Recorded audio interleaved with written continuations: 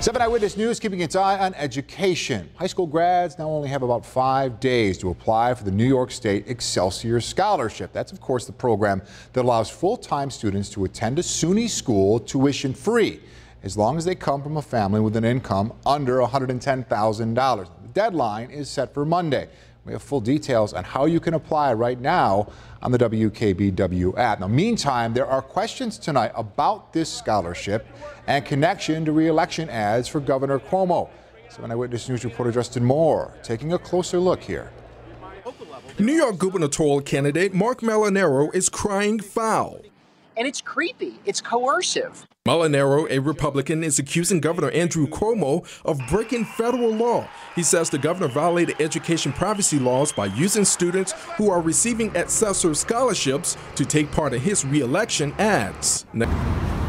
You can't help but feel slightly intimidated. The Federal Family Educational Rights and Privacy Act generally protects the privacy of college students' records.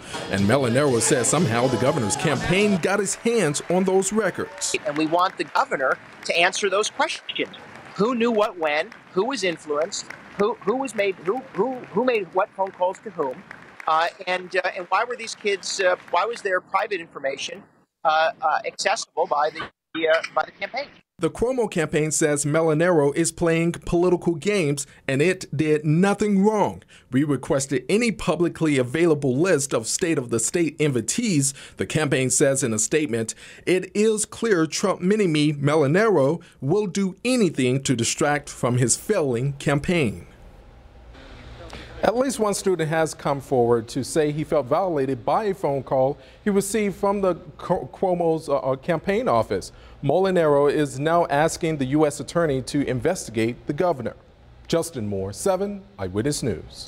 All right, thank you, Justin. And the latest Quinnipiac poll shows the governor holding on to a commanding 36-point lead in the Democratic primary for governor, 59 to 23%. Cuomo's lead is growing. He held a 22% lead in a Quinnipiac poll released back in May. Governor Cuomo will return more than $500,000 in campaign donations connected to corruption cases, including the Buffalo Billion scandal.